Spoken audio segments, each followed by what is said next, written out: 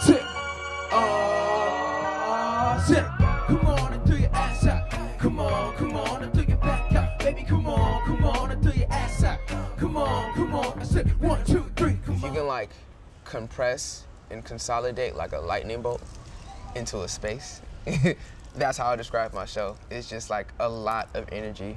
You know, the eye of the hurricane, where like the middle is like super peaceful, but that only lasts for like a couple minutes. Then it's like back to like the insane shit. Wait, once upon a time I was talking with Tammy. She said nothing's sweeter than the Blossom family. I said you're damn right, that's an awesome family. What I enjoy the most performing at festivals is just bigger stages, way bigger crowds. The amount of control that you get is just, it's on a whole nother level. It's kind of godly in a sense. It's weird.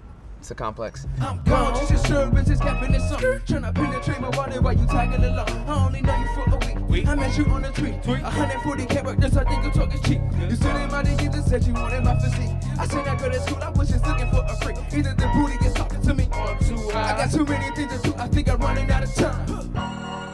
I choose that outfit based upon like feeling. Like when they capture this like on film or picture or whatever, like it's gonna be like, damn, like that dude, is something cool about him. Human capabilities are just, it's a lot that hasn't been tapped into yet. And I guess I'm trying to do that through art and music and like vibration. It's always, I don't know, there's always a new plateau to be reached. And I don't feel satisfied yet. I feel like I haven't even gone to like the third one yet. It's probably like thousands of them. I'm running out of time. I'm running out of time. I'm running out of time. I'm running out of time. I'm running out of time.